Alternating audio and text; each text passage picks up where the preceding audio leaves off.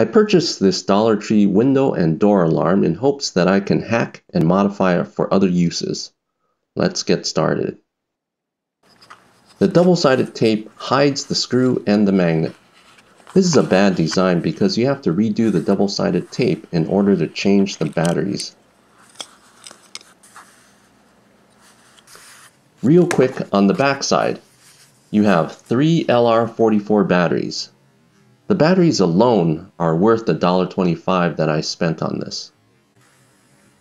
The piezo speaker, easily worth 50 cents. The power switch. And this.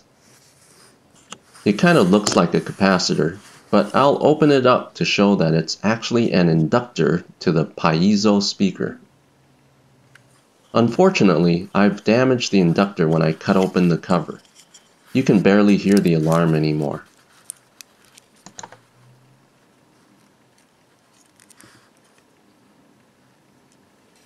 So we flip it back over.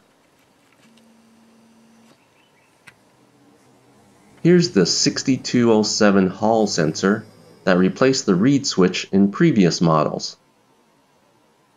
This is the M3710 alarm chip. A 360 resistor. Not 100% sure, but I think this is a resistor also. Here's the inductor. The piezo speaker. LR44 batteries. And there you have it.